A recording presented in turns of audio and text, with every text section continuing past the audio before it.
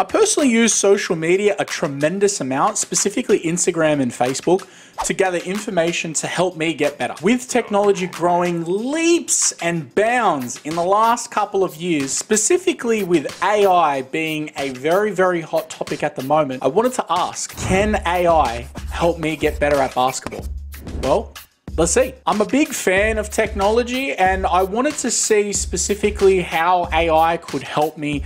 And one of the things that I thought would be a fantastic tool would be GPT. Now, for those of you that are unfamiliar with GPT, it's basically like a question and answer forum. Ask it some questions and it will generate responses based on context, previous questions that you've asked, and then will basically give you answers in a conversation format. So it's kind of creepy in that way, but it's also really informative because I'm in the middle of my basketball off season and I wanted to take my findings and develop a 3-week training program. So training twice a week for a total of 3 weeks. Basically track how I went. There was a lot of information that I got from these questions, but the 3 things that really jumped out at me were that I needed to introduce new routines to create challenge and promote growth. I needed game situation focused skills and I needed to have progressive skills in my training program. So I needed to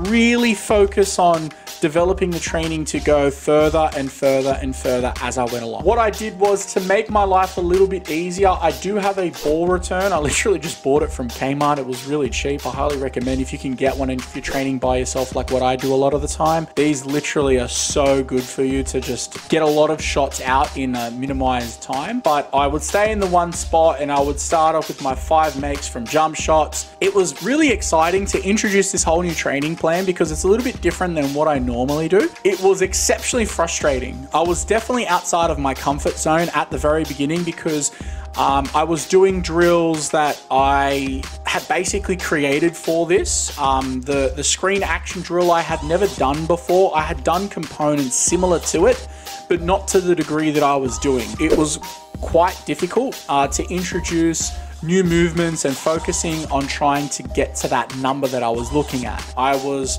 not really caring so much about how many shots I was taking. I knew that I was going to record the numbers and I was thinking about it like, you know what, if I get an improvement in accuracy, great. But the idea is to just get better. And so I wanted to see whether or not GPT is going to help me get better. So focusing on the fluidity of the shots, focusing on the fluidity of the actions, and really getting the shots down right and the movements right. Did GPT help me get better at basketball?